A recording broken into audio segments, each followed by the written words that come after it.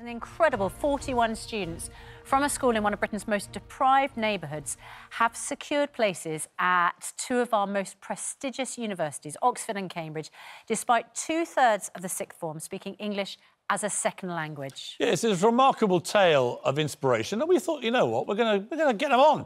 We're going to salute and embrace what they've achieved. We're joined now by the Director of Sixth Form for Brampton Manor Academy, Sam Dobin, and students Esther, Jeffrey and Reid, who will speak on behalf of their fellow students, 22 of whom have made the journey this ungodly hour. I mean, pretty amazing to get out of bed this early. Offers for Oxford and Cambridge, and that is just half. So who's going to Oxford? And who's going to Cambridge? All right, so Cambridge is the more popular one. OK. Sam, let me ask you about this. There's cards on the table. You offer a form of selection. You interview people. You choose the best of the best in a way. I've got no problem with that. I think that's the way we should go in our country.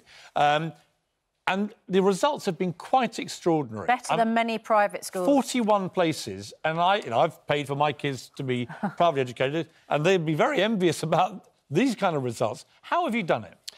Well, I think first it's credit to the students, isn't it? And they're amazing. You're sort of right about the selection, but let's be clear, these students are all Newham students, two-thirds of them from Newham. Some of them have only got A's and B's at GCSE as a mix, but when they're surrounded by these clever students, they do well. It's about inspiring them. We don't set limits to what they can achieve. We think they're brilliant, but if you put in front of them high-quality teaching every day, teach them to know their subject, give them that ambition, this is what they can go and achieve. Esther, where are you off to? Cambridge. And what are you going to be studying? Human, Social and Political Sciences. That's absolutely fantastic. Tell us a little bit about your background.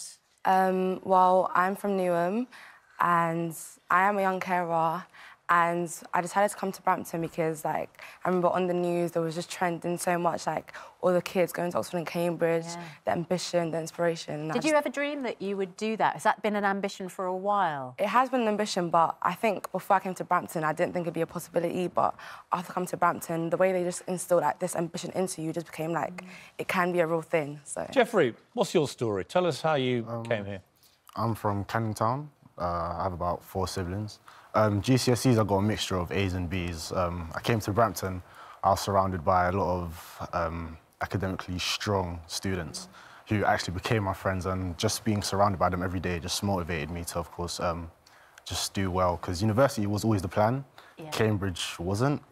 So a lot of young people getting a bad rap these days, whining snowflake types, and also, all sorts of crime stories ravaging the city and so on. You guys collectively are a brilliant illustration of what young people can achieve when they put their minds to it. What do you think it says about young people, your achievement? Sky's only the limit to those who don't realise there's footsteps on the moon. You can do a lot in life, no matter where you come from. Reid, congratulations as well. Where are you off to and what you're going to study? I'm off to Cambridge to study engineering. And one of the things we're sidestepping here, of course, is that Oxford and Cambridge do not have a great reputation for welcoming, accepting, offering places to students like you, the black and ethnic minority students. So did you feel that that might hold you back?